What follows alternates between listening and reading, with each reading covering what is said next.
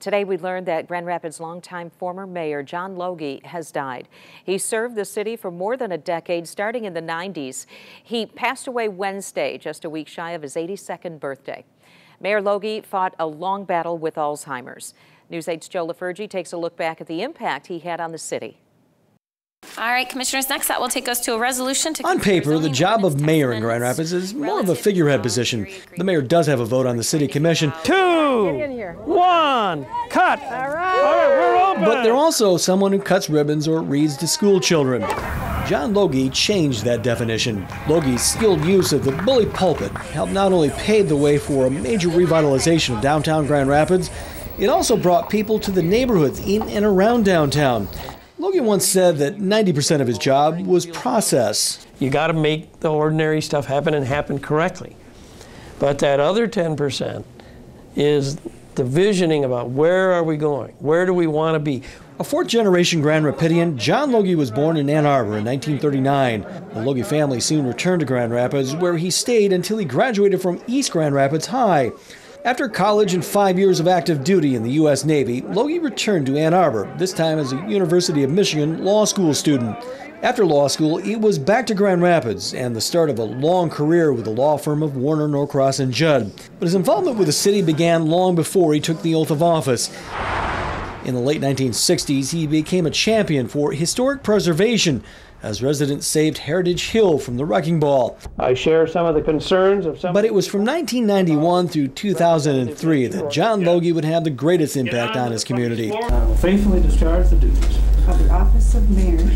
The office of mayor. Logie was first elected mayor in 1991, and by the end of the decade, Grand Rapids would be a much different city. I had 9 years as mayor where we really had a good economy and we were trying to take advantage of the muscle that gave us. While populations in most core cities in Michigan dropped, Grand Rapids actually grew during the 1990s. We focused on economic development, on keeping jobs, on holding on jobs, on helping people expand, and then bringing new jobs into this community. And it wasn't just the business community that benefited from Logie's tenure. There are a number of examples. Like the project that separated the water you flush down the drain and the water that runs off your lawn that was nearly complete, eliminating rain-fed sewer backups into homes throughout the city. We are one of the largest, cleanest cities in the country. And I'm very proud of that, but there's so much more to be done. John Logie believed in the office of mayor, so much so that in 2002, Logie proposed amending the city charter, written in 1916, to create a full-time mayor position. The job of running the city would be split between the city manager and mayor. Then in July of 2002, Logie stunned city commissioners during a Tuesday work session. Therefore, I am announcing today that I will not be a candidate for mayor in 2003. And this was one way, as I said in my prepared remarks, to make it very clear to the people of this city that this is not about me and I'm not chasing this job. It's because I think this is what the city needs for the future. Logie believed Grand Rapids needed a full-time mayor, but wanted voters to focus on the office, not himself. His effort was in vain. The measure was defeated by voters. John Logie ended his third term as Grand Rapids' longest-serving mayor, a record tied by George Hartwell in 2015. How's history going to remember John Logie in Grand Rapids? I hope that that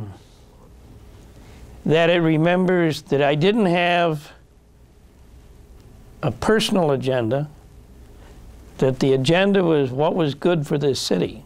In Grand Rapids, Joe LaFurgie, News 8. Grand Rapids Mayor Rosalind Bliss put out a statement tonight saying in part, Mayor Logie was an exceptional leader with a servant heart who loved our city. He was a fierce advocate for historical preservation, local businesses, neighborhoods, drug policy reform, and all things Grand Rapids.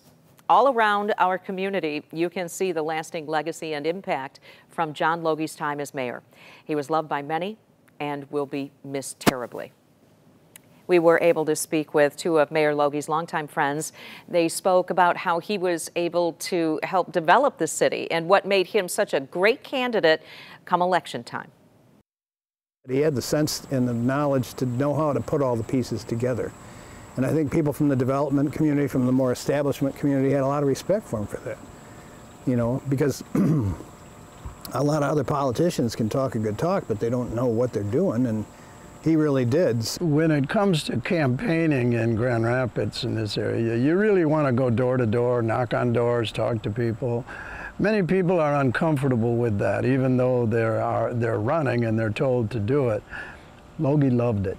He loved going out, knocking on doors during the summer months and as you were running in the fall.